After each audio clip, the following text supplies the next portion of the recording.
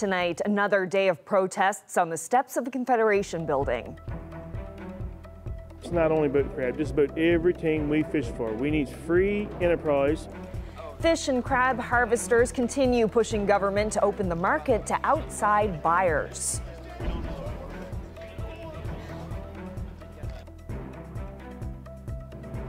And tonight he's here in Gander appealing to the people of central Newfoundland. I'm Troy Turner, and I'll have more live tonight from Quality Inn. 2.5 million tons of road salt produced each year on the West Coast. I think there's a lot of bang for the buck with this one. I'll tell you the latest about this multi-million-dollar project for St. George's.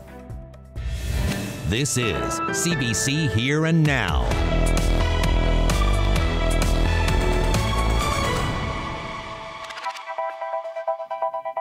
Good evening and welcome to Here and Now. We begin on the west coast of the island this evening, where human remains have been found in a wooded area near St. George's. According to the RCMP, the Office of the Chief Medical Examiner is working to determine that person's identity. No other details are known at this time, but we'll continue to follow this story. In other news, fish protests continued today as the House of Assembly debated what to do. One of the requests from fishermen is to allow outside buyers. But as Here and Now's Peter Cowan reports, politicians warn that allowing companies from outside the province could create other issues. Protesters took the fight today to the provincial fisheries office. Fish harvesters are frustrated. They say there are way too many restrictions on who they can sell their catch to. We got the plants telling us when to come, when to go, how much we got to bring, and what they're going to give us first. If you got no competition, you got no free enterprise. It's as simple as that. They want to be able to sell to more plants in this province, but also allow buyers in from outside. It's common in other provinces, but banned here. That policy is designed to make sure that their catch isn't just caught here, but processed here as well. The fisheries minister says changing that rule could put 6,500 processing jobs at risk. It is my responsibility, the Premier's responsibility, to sit at the table and determine the benefits of and against free enterprise. Do you believe in free enterprise in our fishing industry?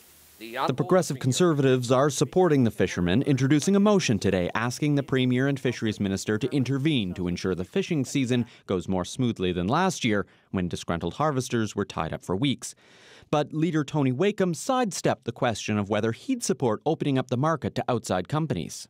Should fishermen be able to sell to buyers from outside of the province? Well, if that's an option, there's another option. But I think for us, the biggest option is, when we talk about capacity, when we talk about processing, is do we have enough capacity? The Premier says he's willing to look at allowing outside buyers, but only if there's a proposal from the FFAW union. It represents both fishermen and plant workers, so it's not clear if the union would be willing to make a change that could help some members while leading to less work for others. Peter Cowan, CBC News, St. John's. A court case that started in the west end of St. John's and stretched more than halfway across the country is reaching its conclusion. Sheldon Hibbs was charged with second-degree murder more than a year ago. This afternoon, he agreed to plead guilty to a lesser charge. Elizabeth Whitten has that story. This afternoon, in a nearly empty St. John's courtroom, Sheldon Hibbs pleaded guilty to manslaughter. It was 2 years ago this month that police charged him in connection with the 2021 killing of Michael King. He was initially charged with second-degree murder, but today he agreed to a deal and a lesser charge. Police discovered King's body on a trail between Waterford Valley High School and Holbrook Avenue in the west end of St. John's on May 30th, 2021. In February of 2022, the Royal Newfoundland Constabulary issued a Canada-wide arrest warrant for Hibbs, who was found in Alberta. Access to information requests revealed that the RNC chartered a $91,000 flight from Calgary to return Hibbs to this province, saying at the time he was banned from commercial flights. Hibbs was set to go to trial before a jury, but that was halted in February, before it even started, when Hibbs decided to change his plea. This afternoon, Hibbs was taken back into custody. He will be back in court on June 18th for sentencing submissions. Elizabeth Whitten, CBC News, St. John's. Official opposition leader Pierre Poilievre is back in Newfoundland and Labrador trying to drum up support. This ahead of a possible 2025 federal election. He's in Gander tonight for a meet and greet, and Troy Turner is at the Quality Hotel, and that's where Poilievre's event is taking place. So, Troy, what's happening there now? Well, people are starting to trickle in here now for the event. Poilievre is scheduled to speak at around 7. Now, this event has been planned for weeks. Of course, it comes on the heels of Premier Andrew Furey's letter to the Prime Minister. That's where he's calling for a pause to the carbon tax that is scheduled for April 1st. Furey is just one of 7 premiers who wrote letters to Trudeau asking for the pause. Letters came from all Atlantic Canadian provinces, as well as Ontario, Saskatchewan, and Alberta. The looming carbon tax hike is nearly 25%, and Furey says people in this province can't afford it.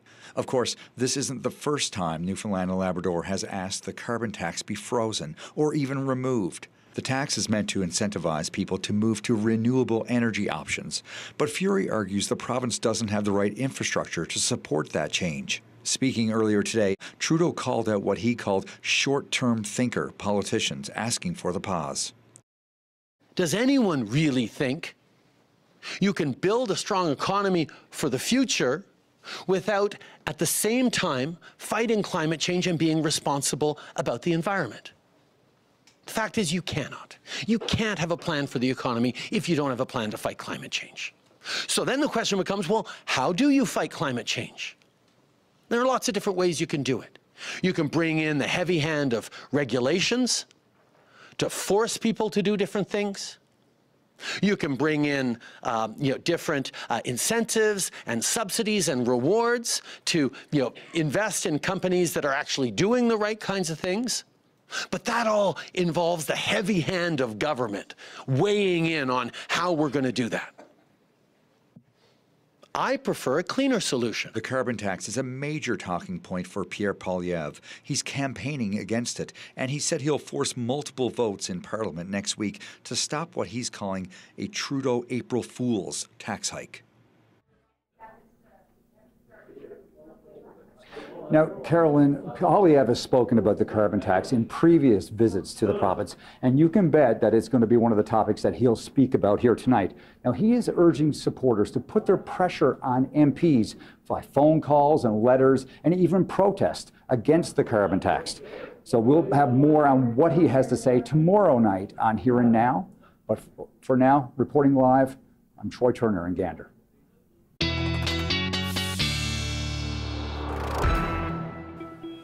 Well, it's been a bit of an unsettled day across a good chunk of the island. Some sun, some clouds, some snow, some rain, pretty much everywhere, and even up across Labrador as well. We've got an area of low pressure just to the south there, and it is bringing some showers at the moment and some flurries, some wet pavement out there, mainly for the western portion of the province. But like I said, we did see some sunshine earlier today. Just taking a look at some of the cameras out there, Grand Falls, Windsor, Springdale, all showing some wet pavement, Port showing some fog, and Daniels Harbour, actually, you can see a little bit of sunshine there at the moment. And if we take a live look outside St. John's, the fog is here, or as other people like to call it, the snow eater. And we've got that visibility down to about 0.6 kilometers at the airport too, so more widespread areas seeing that fog.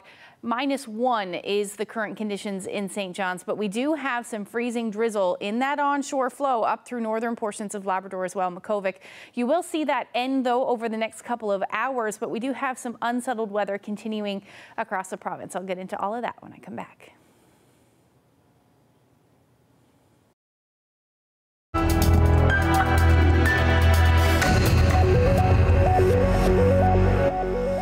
The man behind a controversial St. John's HVAC company is defending his business record in the wake of a CBC News investigation.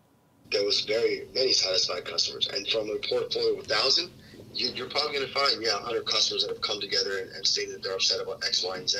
But you're also going to find 500 customers that are like, you know what, my service was top notch. But customers have been venting online for months about their experiences with Atlantic Standard HVAC. constantly getting texts and calls and messages, and there's definitely a lot of very upset and very frustrated people. Well, coming up in 20 minutes, our CBC Investigates reporter Ariana Kelland will delve into the background of the company's owner, Raymond Kalonga, and his financial troubles in this province and beyond. Well, back to the island's west coast, a company wants to put a $480 million mine in St. George's. The Great Atlantic Salt Project wants to produce millions of tons of road salt each year and ship it to parts of Canada and the United States.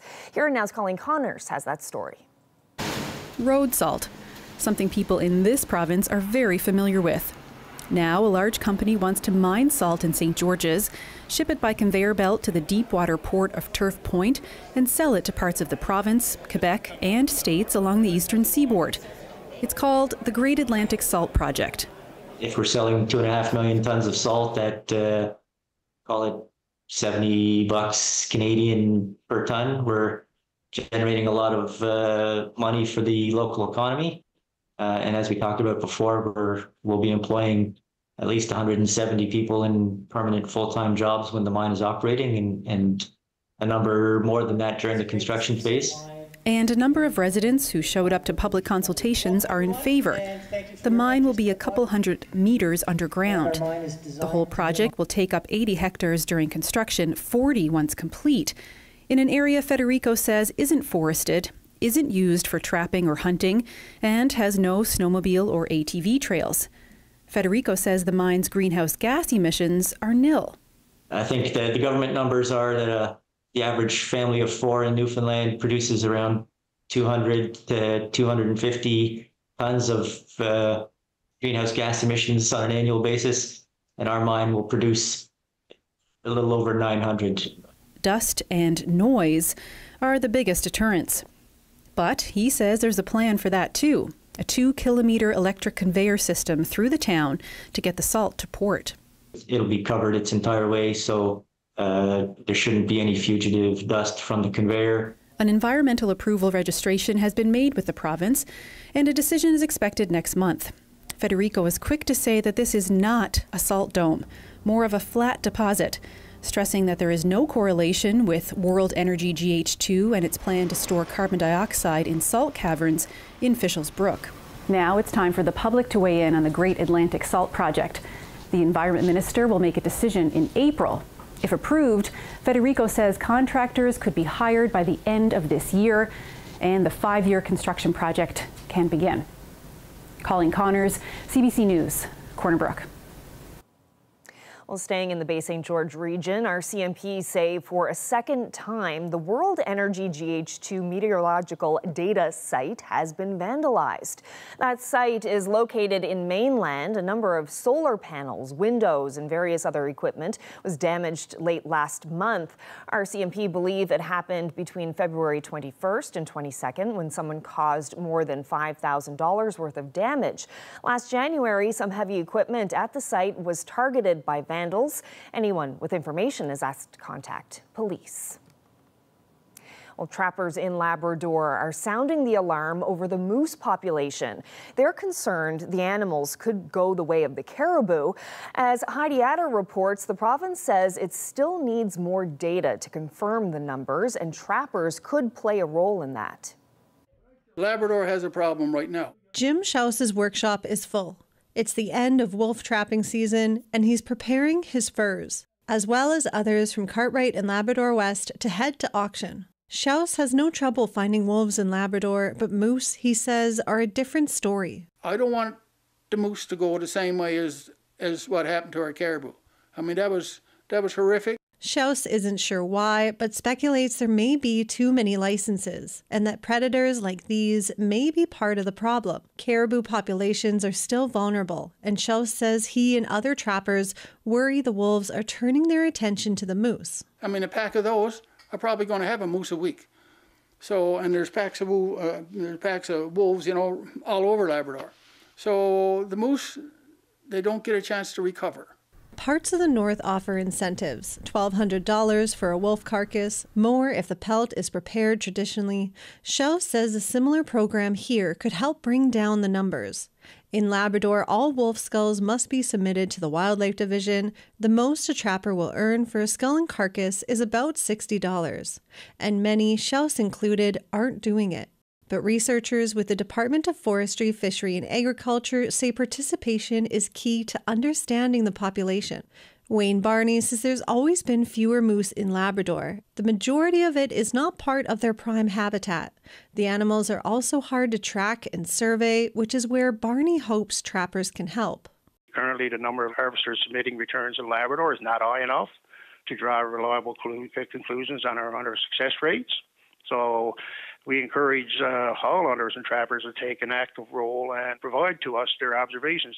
Schaus isn't on board. He says the province is paying pennies when you consider the time it takes to trap a wolf, and if the province wants more information, it should compensate those doing the work. So for now, they're at a stalemate, a disappointment for Schaus, who worries central and northern Labrador will lose the few moose it has left. We got all this year to plan until the hunting season rolls around again next November. So now is the time to plan. Heidi Adder, CBC News, Happy Valley, Goose Bay. I don't think anybody can consider themselves, safe when you're a journalist or a photojournalist these days. So, we kind of knew that there's some issues, but we didn't think it was quite this bad. Saltwire Network is filing for bankruptcy protection. We'll hear from a longtime local photojournalist at the Telegram. That's ahead. Well, we've got some fog for parts of St. John's, other parts of the Avalon seeing some sunshine as the sun sets. We'll talk about what's on the way when I come back.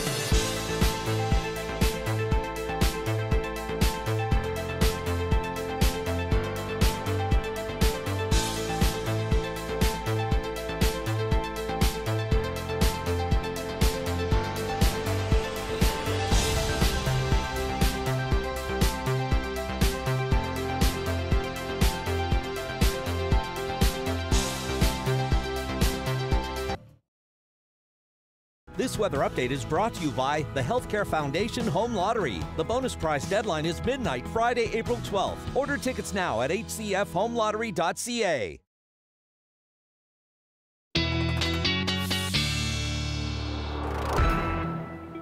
Well, Ashley, it was another kind of spring-like day in St. John. Saw some sunshine this afternoon. It was lovely. Yeah, spring-like for sure. And then, as spring often does, bring that fog out there as well today for portions of the province, particularly here in St. John's. But you head out to CBS or along the south coast of the Avalon, southern portions of the Avalon, rather, we're seeing some nicer weather for sure.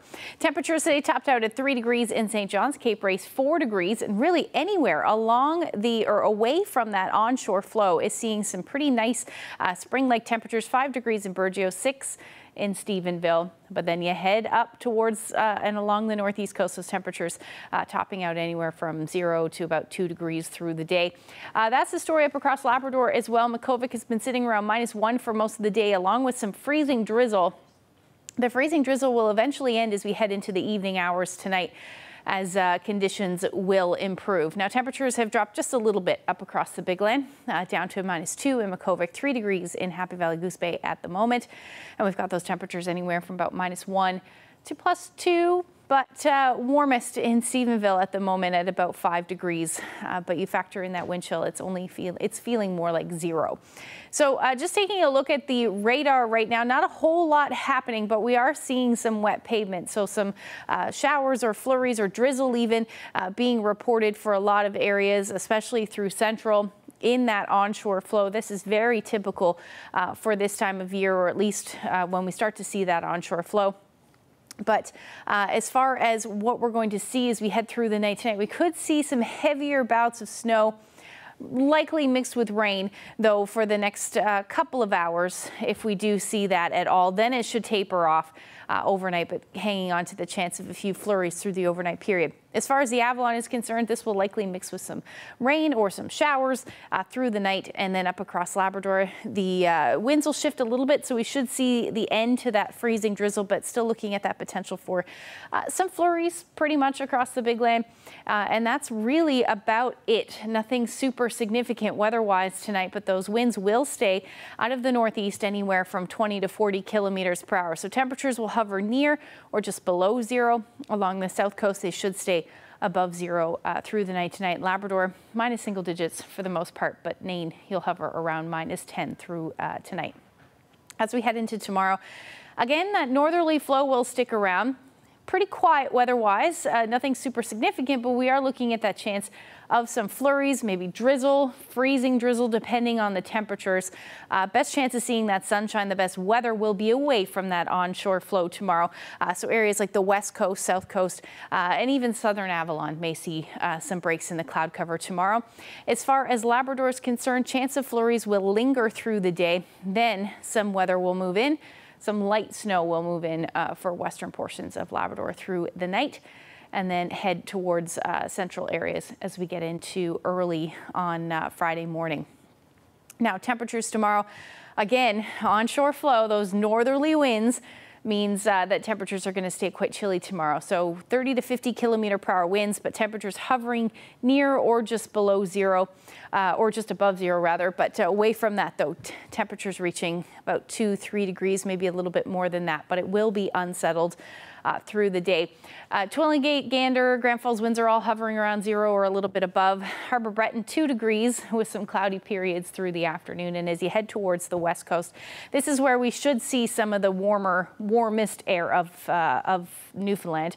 Anywhere from 4 to 5 degrees through the day. Those northeasterlies will only be gusting around 20 kilometers per hour. Now, the northern peninsula, southeastern Labrador, a fairly nice day tomorrow.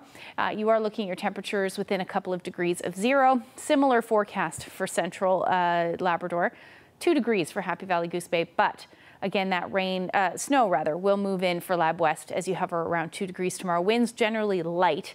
Now we're going to hang on to these mildish temperatures. This is well above where you should be sitting for this time of year, but I'll get into the long range when I come back. Thanks, Ashley. Well, it's a story that we've been following all week. Saltwire, the company that owns the Telegram, has filed for creditor protection, saying it has $94 million in debt. So what does this mean for the province's only daily newspaper? Earlier today, photojournalist Keith Goss, who's also the union rep for the staff at the Telegram, stopped by the On the Go studio to talk about it. We're waiting for the process to start unfolding and, just hoping that, we can keep on, doing the jobs that we love.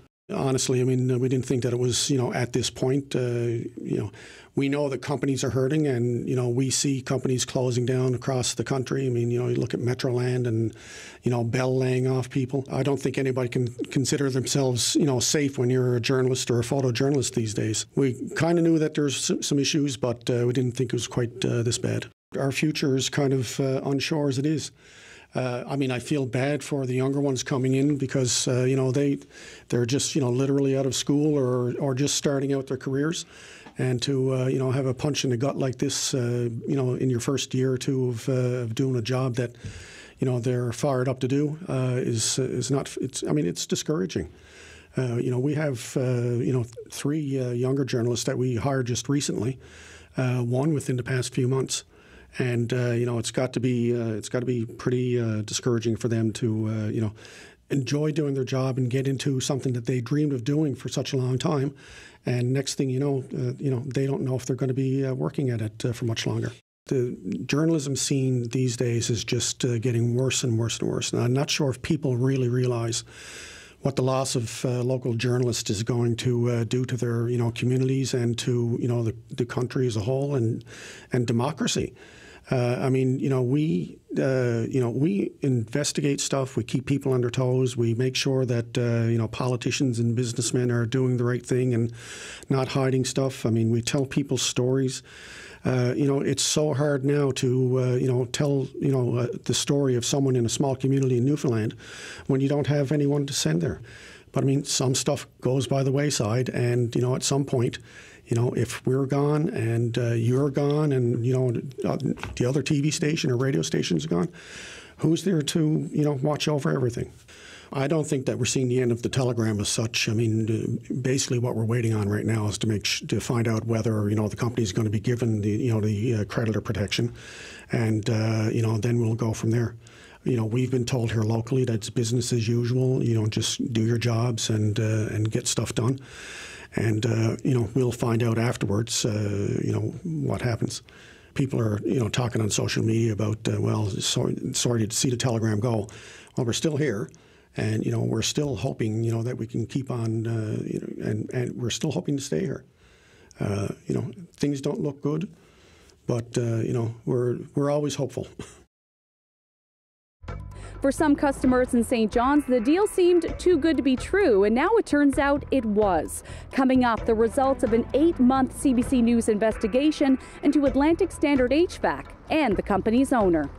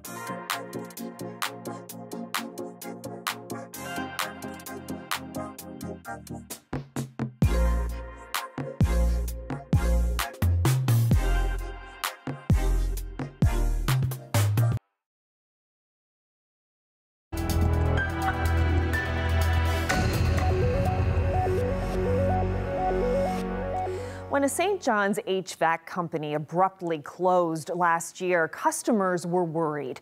They couldn't get in touch with the business or learn the status of their promised 12-year warranty. And it seems they had every right to be concerned because unbeknownst to them, the owner of that company, Raymond Kalunga, was in legal and financial trouble elsewhere. Tonight, our CBC Investigates team is sharing the results of an 8-month investigation revealing a trail of debts, frustrated customers, broken promises, and a warrant to take Kalunga into custody. Erin Kellant has this feature report. This is one of 2 heat pumps in Daphne Sheaves' home. She has 2, something confirmed by this receipt, but up until last week was paying for 3. So in October of this year, my first payment comes out. And the payment that came out was for the $14,000 loan, not the $9,000 loan. Sheaves bought the units through Atlantic Standard HVAC, a St. John's heating and cooling company. But efforts to rectify the problem with the company went nowhere. In part, she says, because they were impossible to reach. That's a deal, you know, for 12 years. I pay now, I'm done. Edward Tolinar has a heat pump now, but not from Atlantic Standard. It almost was, though, enticed by the company's 12-year labor warranty. In early 2023, he decided to go for it. But after a handful of canceled installation appointments and a last-minute change in his quote last winter, Tolinar says he became suspicious and decided to stop by Atlantic Standard's office. It was just abandoned, so we went home. And we were talking about it. I said, this is just not feeling correct, you know. Tolinar called the company financing the purchase just in case. And then she was asking, so there's nothing installed? I said, no, nothing installed. No equipment on site? I said, no, no equipment on site. And then I learned, as she came, said, okay, we already paid the whole amount to Atlantic Standard on January 3rd. And she said, because on January 3rd we received a form signed that the installation was done. Luckily for him, he could quickly prove it was impossible the work was done, at least not then, because he got his mandatory inspection completed that very same day. But even some customers who did get their promised products are facing frustrations. Just noticed my machine rattling.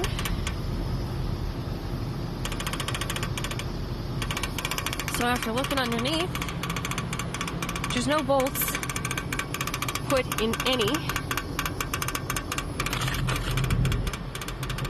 of the mount.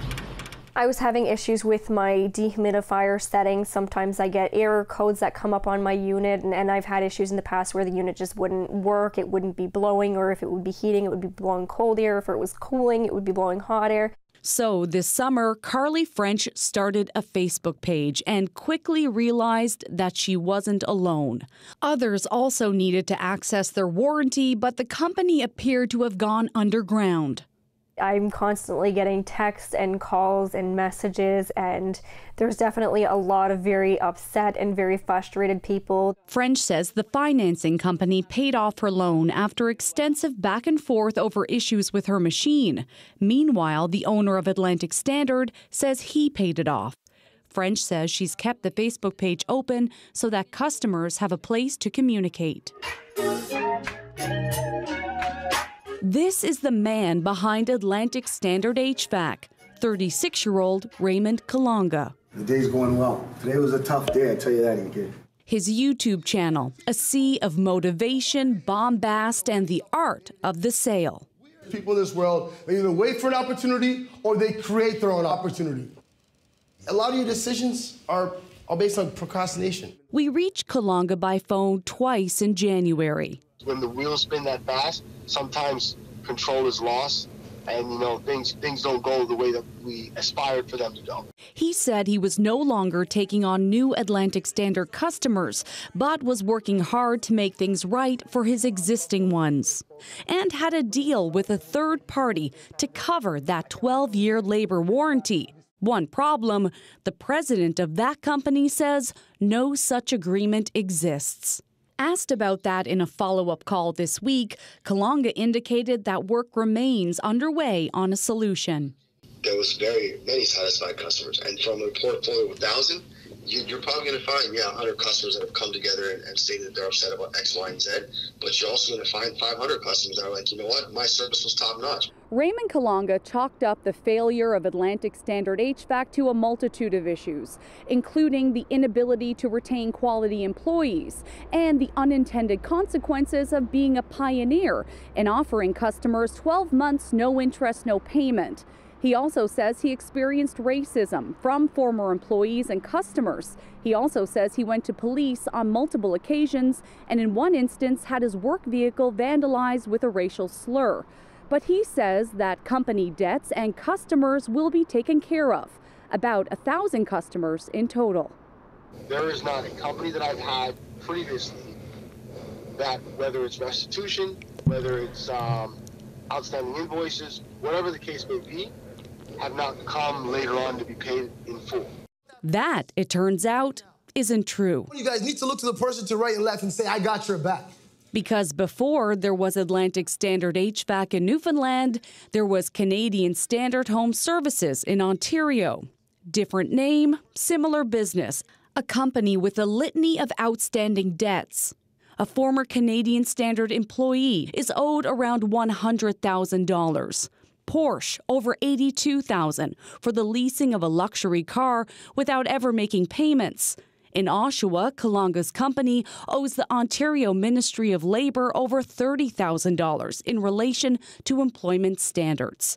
But the largest amount and the biggest legal problem for Kalonga came down just last month in an Ontario courtroom. 2 weeks ago, Justice of the Peace Linda DeBartolo described Kalonga as deceitful. He and his former company faced dozens of charges under Ontario's Consumer Protection Act for door-to-door sales tactics that were false, deceptive, and misleading, and left some consumers with liens on their homes. And despite cutting a deal in 2019 to plead guilty and pay victims back $400,000, Kalonga returned a mere fraction, then stopped coming to court.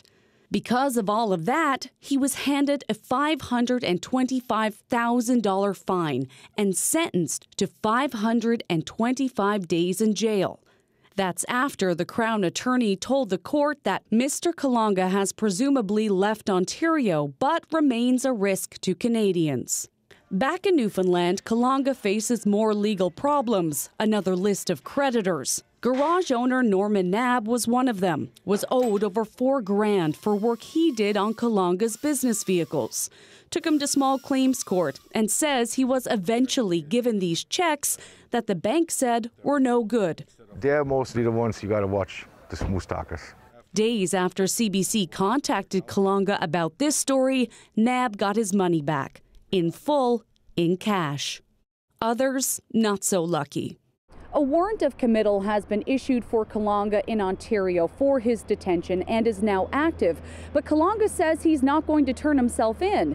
He says he missed court because of illness within his family and says it will all be sorted out.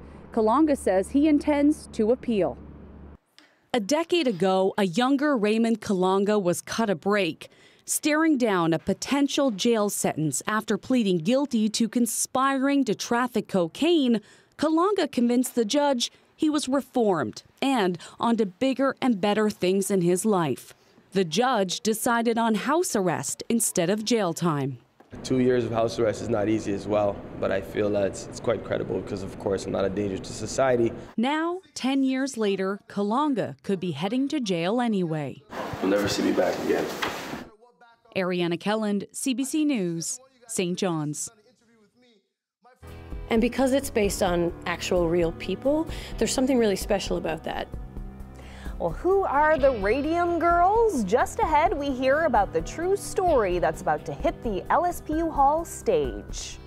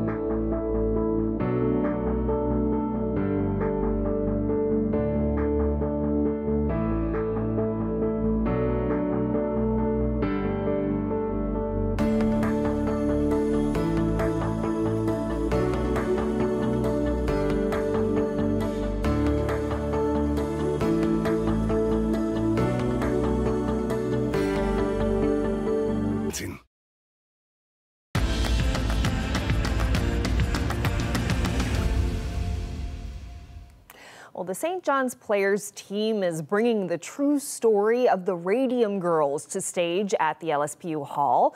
A play called These Shining Lives tells the story of women in the 1920s who contracted radiation poisoning while working in a factory painting watches and clocks.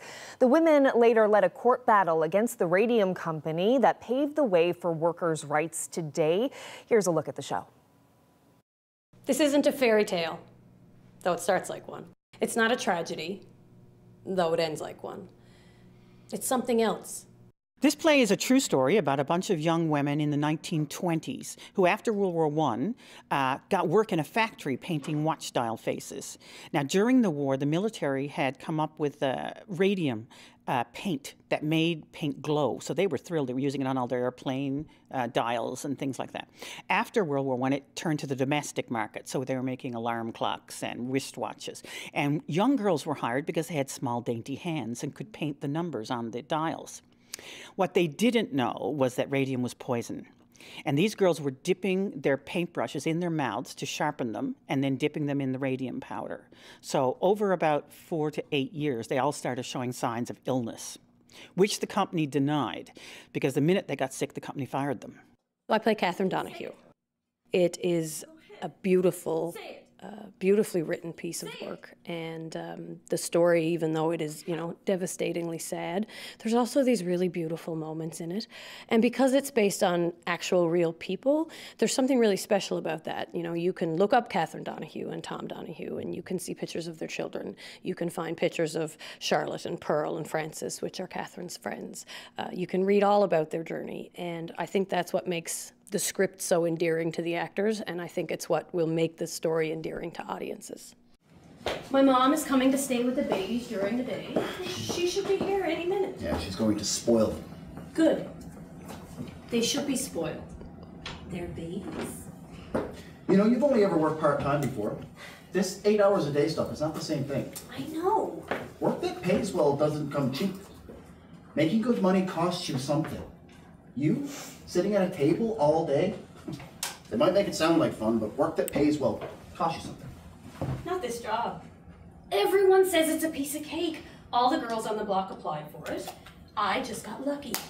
A bunch of women from the Ottawa, Illinois factory decided to sue and took them to court. And it was outraged. How dare women do this, and how dare they try to attack the company. But they won. So it was the first time, really, that a bunch of workers had successfully sued a company for damage that the company had done to their health. So, in essence, workman's compensation. It's an important piece of history. I mean, the Radium Girls changed the face of workers' compensation and workers' rights. And I think that it's a very important story to bring to the forefront, because it not only shows the power of women, but it also shows the power of the worker, and that you can fight against the powers that be and stand up for your own rights. And it may be really difficult, but little wins are big wins. God knows we all feel horrible about this whole mess. We can whine and cry about it till the cows come home. We have whined and cried about it till the cows came home. So do you mind if I make a suggestion? I think it depends. We can keep whining about it, or we can actually do something about it. Like what? I don't know, something gutsy. God knows we don't have much left to lose. But I also think it's a really important story to tell, and I want people to know more about Catherine Donahue and what she did, and the revolution that she started for these women in the 20s and 30s. You see your story, beginning and middle as they were written, and the end as it comes. And once you've told it, then you can rest. Then you can go home. Your real work is done. I'm Catherine Wolfe Donahue, and I'm telling you now. Well, the play, These Shining Lives, will be on stage at the LSPU Hall in St. John's this Friday, Saturday, and Sunday night, and then moves to Gander on April 6th.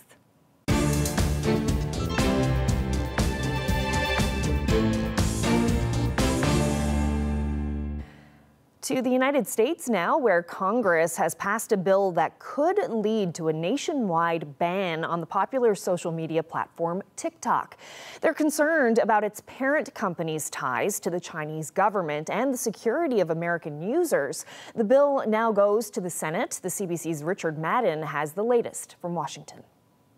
The rules are suspended. The bill is passed. In an overwhelming bipartisan majority, lawmakers in the House of Representatives voted to ban the wildly popular social media app TikTok in the U.S.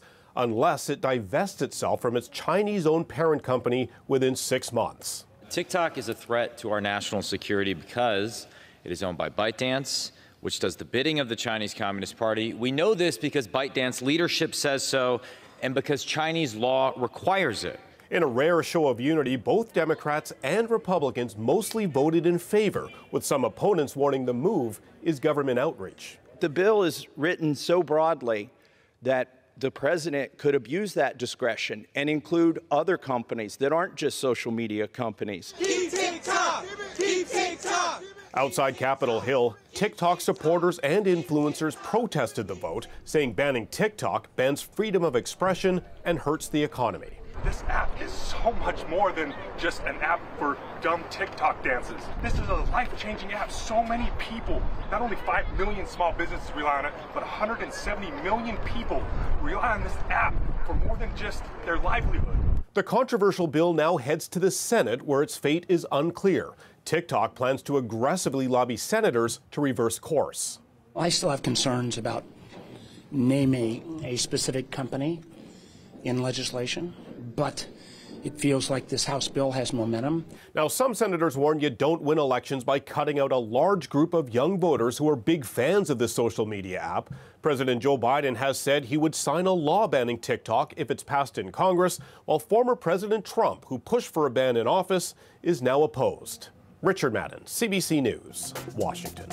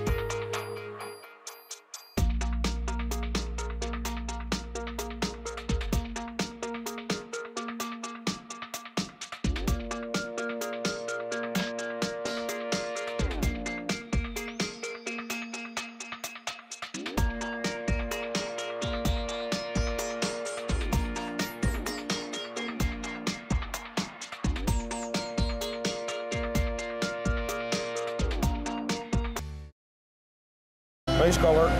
One seal buyer operates in the province, and that puts the hunt in a precarious situation. Watch part 1 of an appeal for seal, Sunday at 11:30 and Monday at 7.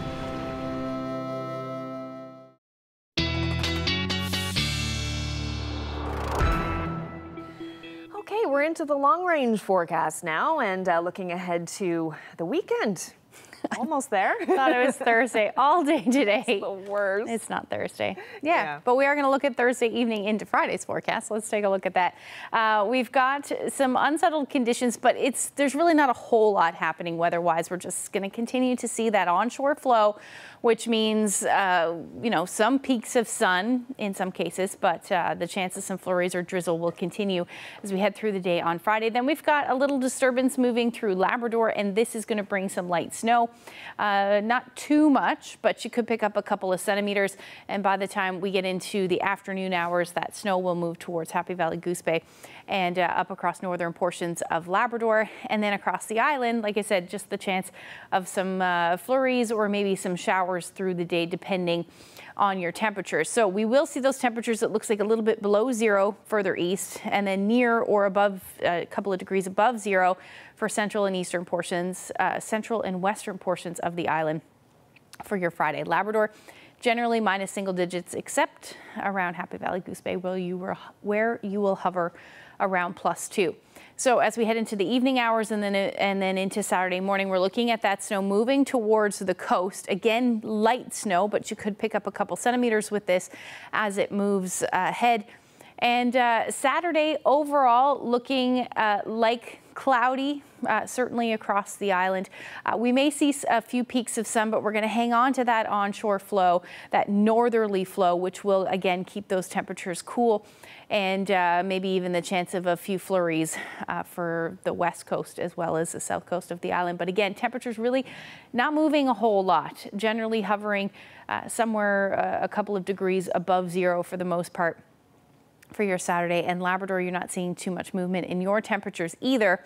In fact, you should stay above zero for Happy Valley, Goose Bay. So the long range forecast, when I say your temperatures aren't moving much, I really mean it. Around 1 degree Saturday, Sunday, and Monday. But we are looking at the potential for some flurries by the time we get to the end of the week and then the beginning of next week. But we should see some sunshine as well. Our overnight lows will be hovering just below zero, anywhere from about 1 to 4 degrees below zero for the week.